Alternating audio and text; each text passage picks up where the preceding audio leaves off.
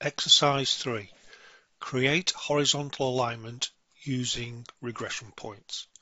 In this exercise, you will learn how to create a horizontal alignment using the regression tools. The skills taught are convert rails to centerline, create a horizontal curvature diagram, single horizontal regression, create complex alignment from elements, create complex spirals, edit complex alignment, and create a report of the slews. First, we're going to create a new 2D DGN file to store in our horizontal regressed alignment. So we're going to go to File, New, and the name we're going to give to this file is metric regression.dgn.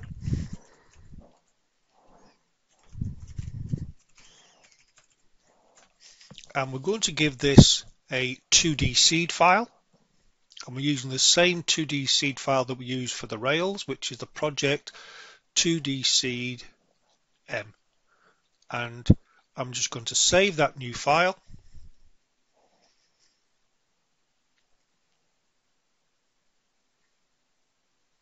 And once the file is saved, I'm quickly just going to go to the settings of the file.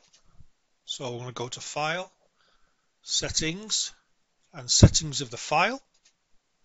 Go to the Design File Settings. You can see here there is your units that we're working in. I'm just going to go to Civil Formatting, and I'm changing the format of the stationing.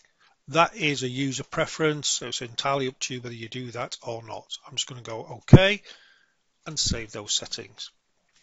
Right, we need now to attach 3 files. The files we need to attach are the metric OG terrain and also the metric existing left rail and existing right rail. So from the Home tab, from the primary tools, I'm going to go to the attach reference tool. And I'm going to attach reference, and I'm going to select all the files I want to attach in one go. So using my control button, I'm going to pick the metric existing left rail, the metric existing right rail, and the metric OG terrain. And just open that selection, and you'll get the reference attachment properties, and this will run through 3 times because we've attached 3 files. So OK, OK, and OK. And then I'm going to close the reference dialog box, and I'm then going to hit my fit view. And there you will see on the outside the terrain model, and then on the inside the 2 rails, one on the left and one the right. Now that we have all the files attached, I'm going to make the terrain model active. So using my element selection tool, I'm going to select the boundary of the terrain model and wait for the context sensitive toolbar to pop up, and the second icon is to set as active terrain. So I'm now going to deselect, and then I'm going to go to File and save the settings. In the section Convert Rails to Centerline, you will create a horizontal centerline geometry from the left and right rails. The rail alignment will only contain line strings, curves, but no spirals. So from the rail ribbon, and we're going to go to the regression tools here. I'm just going to window in so that I can access the left and right rails more easily. And I'm going to go to the option to convert rails to centerline.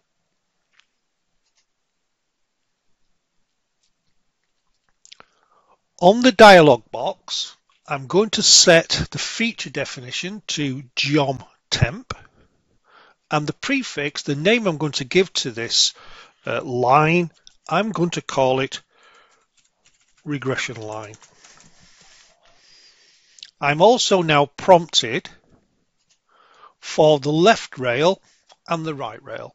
So following the prompts, I'm going to select the left rail first, select the right rail, and let the software process the line. And again, now using my element selection tool, if I window in, you can see now here is the regression line down the center of the left and right rails. Along with the regression line, regression points are created also along the line of the regression. They have been placed on a default level in the DGN. So we're going to transfer them to a more identifiable level. So we're going to go back to Home ribbon, and we're going to go to the level display, and you can see here that the default level is still on, and we're still in the metric regression.dgn, and I'm just going to go right click in here and I'm going to select all off. Okay. Now using my element selection tool, I'm going to extend the settings, and I'm going to the level tab here, and from the level tab I'm going to select the default level. Now if I just window out a little bit, you will see that the regression point here is highlighted, and it's highlighted 423 of those points. And I'm just going to hover my cursor over one of those points and go to the properties of the point. And you can see here that there's no feature definition set. So I'm just going to change this feature definition to point, rail, regression point. And I'm just going to deselect in the screen. If you now on the level display panel select the used, you can see that the used level is now rail regression points. So all those points have been transferred from the default level to the rail regression point level. We can also verify that by going to the level manager, and you can see if you order these by used, you can see there 423 points are now transferred to the rail regression point level. So I'm just going to close the level display panel. I'm just going to collapse the extended settings on the element selection tool. The next step is to create the horizontal curvature diagram. This tool displays a diagram representing curvature along the path of the regression points in a horizontal alignment. While regression analysis can be done directly on the regression line, a curvature diagram makes it easier to identify curves, tangents, and spirals. This tool operates on the raw regression line, and you do not need to perform any regression analysis before running this tool. The first thing that I'm going to do is to switch off the display of the left and right rail. So I'm going to go back to the home tools.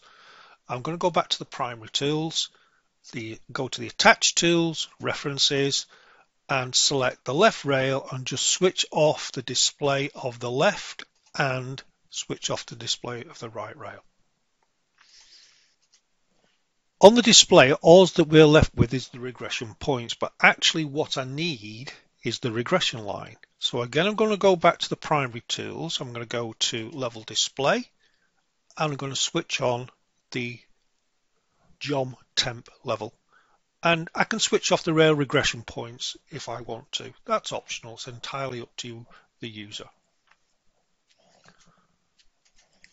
In order that we can create the horizontal curvature diagram, we need another view.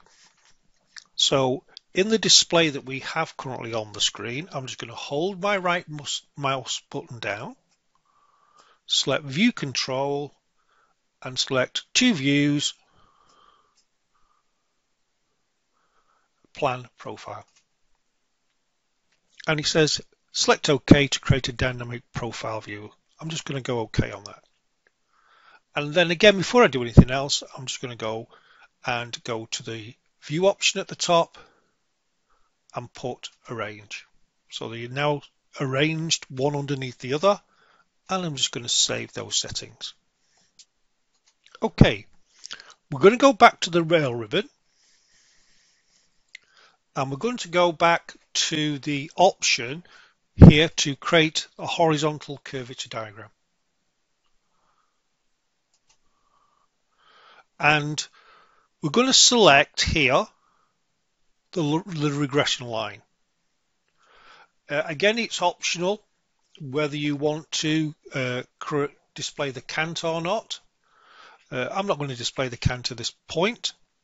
And you'll notice on the dialog box, it's talking about removing outliers.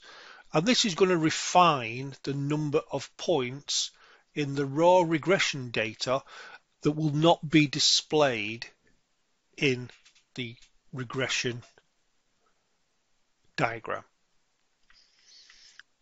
There are three options.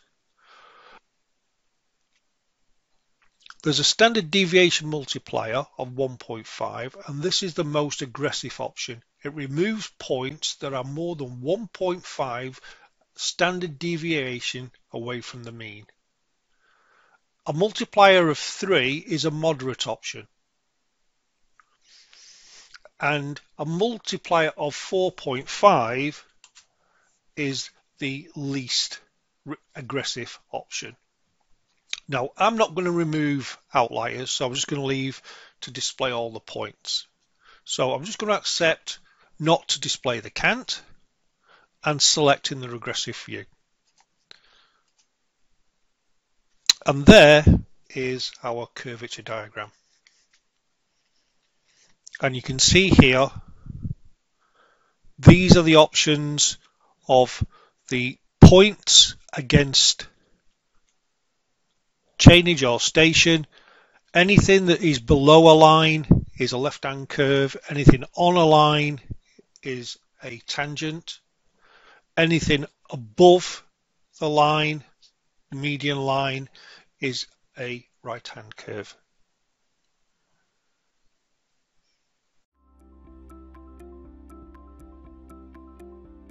If you found this video helpful, please give it a like. If you want to see more such series, consider subscribing to our channel. Thank you, and see you next time.